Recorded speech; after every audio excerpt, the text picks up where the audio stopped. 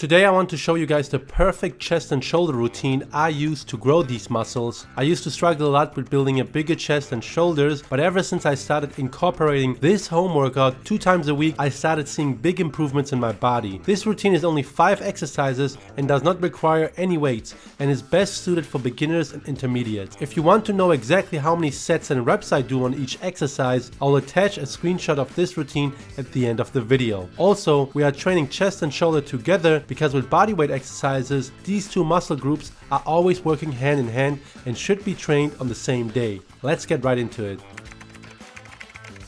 So first we have the pike press. This is our foundational shoulder exercise. It's pretty much the equivalent of a push-up for your chest. It targets your shoulders and upper chest primarily, but also your triceps, back, and improves core stability, which is why I prefer home workouts over weights, because they target your entire body at all times. This is an exercise you always want to do when working out your shoulders at home, as it will strengthen your entire upper body and is the stepping stone for learning more advanced skills if you are into that.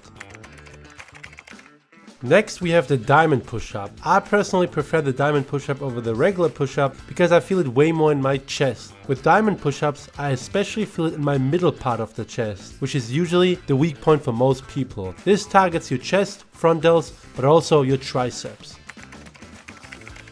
Moving on, we have the push-up to pike press. This is a great exercise that combines the regular push-up with the pike press. It targets your chest at first, but by moving into a pike position at the end, also targets your shoulders. As you can see, my back is also being targeted by this exercise, which is again why I prefer bodyweight exercises, as they train your entire body as a unit at all times.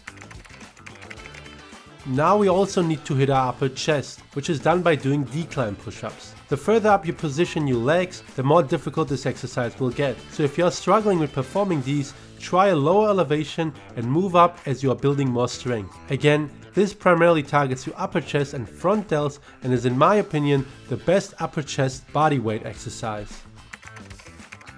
Now, lastly, we have the dip. We already targeted our upper chest and middle chest, so all we have left now is the lower portion, which can be targeted very effectively with dips. This might be the best lower chest exercise in existence. It also targets your front delts and triceps, as you can see here. Your lower chest and front delts are actually connected and always work together as one unit, which is why, like I said earlier, you should train your shoulders and chest together. And that is it, a very simple but effective routine to build up your shoulders and chest at home, without the use of any weights. Do not overcomplicate the workout routine, as simple exercises usually have the best results. I would recommend doing this 2 times a week, as your muscle only grows for up to 48 hours after a workout and needs constant stimulus to grow effectively.